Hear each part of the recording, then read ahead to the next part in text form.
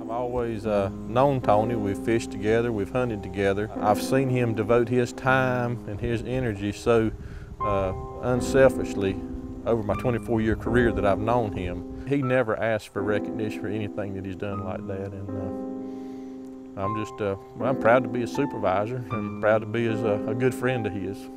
He was a very humble man, and I seen his need was great. Along with my contacts and friends, we started taking cash donations, presents, and by the time Christmas came, I had a full-size pickup truck loaded with presents for a young girl and for her father too. Probably one of the best Christmases she's ever had and probably ever will have.